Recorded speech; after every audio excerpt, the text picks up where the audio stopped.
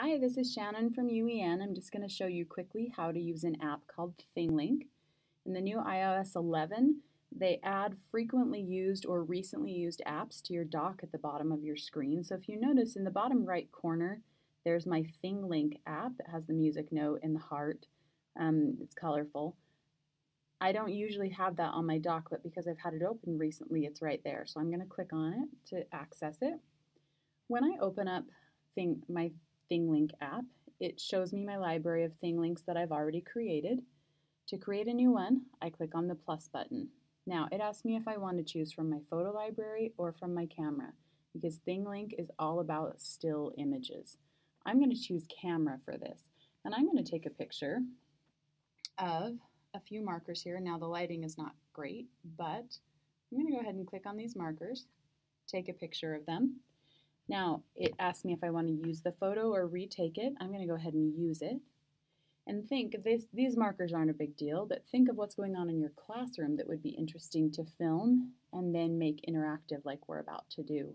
Whether it's a science experiment or math, or even if it is a poster in the classroom where you took a paragraph and marked important elements of it. If they took a picture of that poster, they then could add interactivity. So there's lots of things you can do with ThingLink. Whenever you take a picture, it's always going to add this target in the top corner telling you when the image was taken. And I want to get rid of that, so I'm going to click on the pencil in the top left corner. I'm going to click on delete and then delete again. Now, to add, essentially what they are is hyperlinks to anywhere on this screen, I'm just going to click once on my pink marker. It asks me, do you want to add text or media? For now, I'm going to add text, and here I can just type, this color is dark pink to me.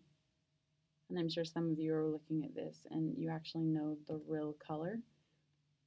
I've never been great at knowing color names, but so now I have text associated with that. So anyone else looking at this image, they could click on that target and they would get this text box that would pop up. Now on this one, let's say I want to add media. It gives me a few different options. At the bottom, I'm going to add from YouTube. So let's say that marker is color, or that marker is purple. So let's say the color purple, which is a musical. And maybe I can use the trailer of the color purple if that related to what I was doing. So you see right here, I can click on the, let me go back to that. There's the blue edit, pencil edit button. If I click on that, I then could add a caption if I wanted to go along with the video, maybe giving some additional information. This also is where I could delete this if I wanted to, but I'm just going to leave it the way it is. On the orange one, when I click on it, and if I add the media, I could choose from gallery, and this will look at images that I've already taken. Let's go to panoramas and let's choose this image. Now, right now, it's just a landscape panorama, but if I click on that blue edit button, I can then add a caption that says the dirt in this image is orange, period. And I click anywhere outside of the box to close it. And if I want to double check and make sure that caption actually stuck, then I just click on my link that I put in, and then I can see that that caption stayed. And if I click on the image, it'll take me to a preview screen that's larger. And I think if I turn this way, yeah, so I can even change the orientation so I can see it a little bit bigger. And I can pinch to zoom. So if you share pictures with your students, this is a great way for them to view them. Once I'm done, I click next. Then I can add a title.